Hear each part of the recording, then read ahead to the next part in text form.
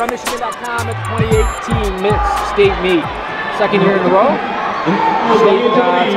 State meet title for the 1600s. So, how was that race? A little bit different probably than you used to running, or yeah. Tell me about it.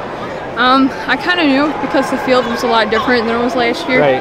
And I even knew before the race that it would be completely different strategy-wise. So, I guess I wasn't as worried, particularly because I did run in the state meet last year. That was my first time. So I was definitely more nervous last year than I was this year.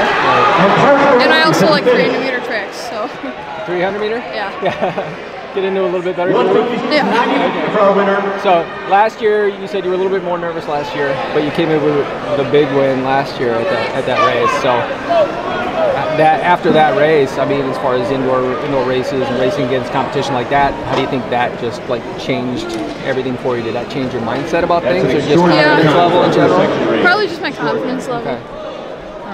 And I think I've raced against every single person in this field, or at least like the top 5 or 10 throughout the season, because I raced a little bit more indoors this year than I did last year. And talk about how much that makes a big difference of having just knowing everybody.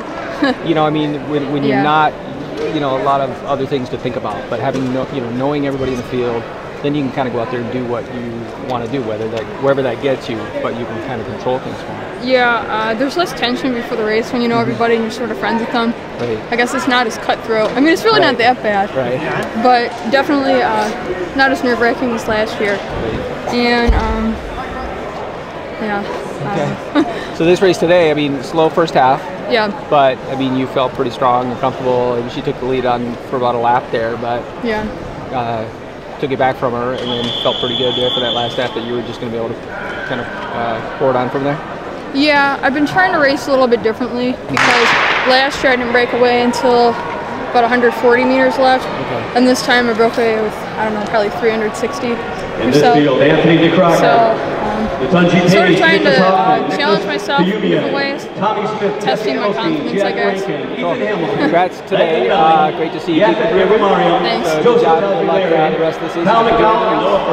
Yeah, I'm not sure yet. Might be. Cool. All right. Good job. Thank you. Good seeing you.